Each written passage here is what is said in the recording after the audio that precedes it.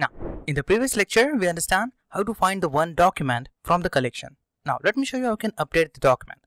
Now, updating a document is a little tricky because we need to get the value from the user and filter the document which we want to update.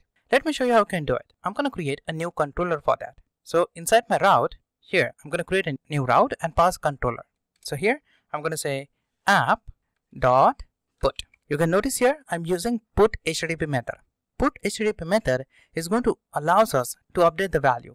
So we're going to use here put HTTP method, and then I'm going to pass here my route. So in the single quote, I'm going to specify / and then specify here to do. Along with that, I'm going to pass a variable here. So I'm going to pass here / colon, and then I'm going to specify here to do ID. I'm going to get the to do ID of the document to update it.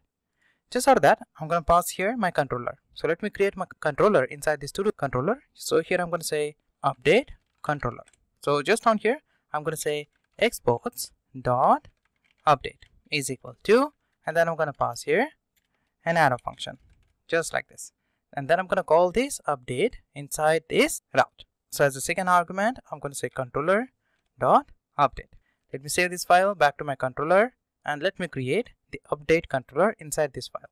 Now to update the document, you need to first validate the request. So to do that, I'm going to say here if in the parentheses, I'm going to get the body of the client data. So here I'm going to say request and response, and inside this if, I'm going to say if request dot body dot title.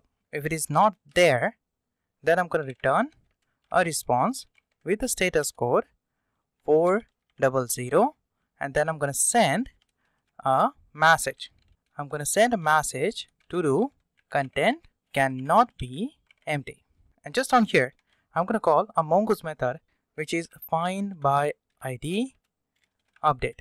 So I'm going to say here to do, I'm going to call my schema here, and then I'm going to call here a method find by ID and update, this one. And then I'm going to pass here parentheses. And as a first argument, you need to specify your ID which you want to update, or you can say the document ID which you want to update. So here I'm going to say request dot params dot to do ID. Just for that, I'm going to specify here comma and pass here curly braces like this. Just out of that, as a second argument here, you need to pass the data which you want to update. Now we first specify which document I want to update. So here we're going to get the document ID from the URL, and then I'm going to update the data of that document. And then I'm going to say here request dot body dot title. And if I don't have any value inside it, I'm going to pass here callback value which is untitled to do.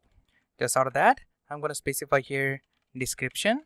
Description is going to be the request dot body dot content. So when I pass value to this request object, or you can say to this request body, I'm going to create this content key. Once I specify the updated data, just after that, just down here, I'm going to call a promise.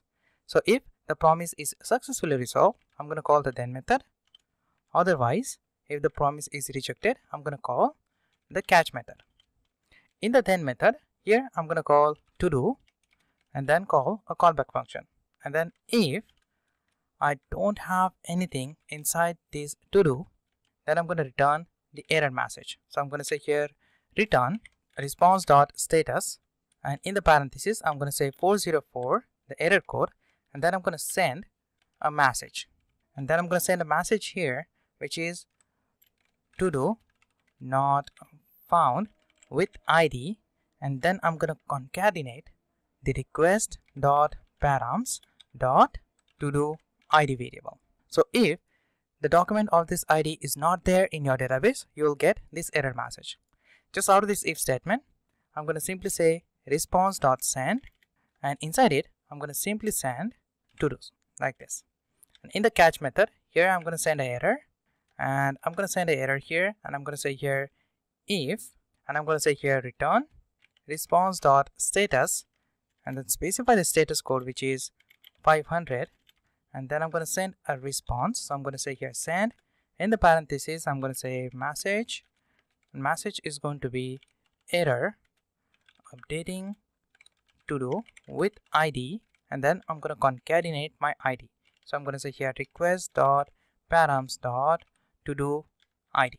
That's it. Your update controller is now successfully ready. Let me test this controller. So I'm going to save this file and open my Postman testing tool. So what I'm going to do is I'm going to first get all my documents. So let me just first make a GET request on get to do URL. So here I'm going to make a GET request. So when I make a GET request, I'm going to get 2 documents here. Now let me update my first document. So I'm going to copy this ID and I'm going to make a put request here. So instead of get, I'm going to choose now put request. And I'm going to make this request on route to do. And just for that, as you know, to this route, I'm going to have here a variable. Let me pass value to it. So inside this URL, I'm going to pass / and pass my ID like this. And just for that, I want to update this value as well as this description value. So inside this body here, as you can notice here, I have your title and content key, and I'm going to specify new value here. So I'm going to say here updated new to do. And just for that, just on here, I'm going to say new to do updating. Now let me explain this request. I'm going to first select the put request because to update the value of the Mongodb data, we need to make a put request. Inside this URL, I'm going to specify which document I want to update. So I'm going to specify here to do ID for that. So MongoDB will filter documents from this collection. And just for that, once the MongoDB finds that document, it will update that document with our values. So you can notice here, we just specify here some values inside this body. So when I click on this send button, you can notice MongoDB will update my values. You will get the previous value of your record. And when you make a GET request on get to do route, if I specify get on get to do, you can notice you will have your updated data.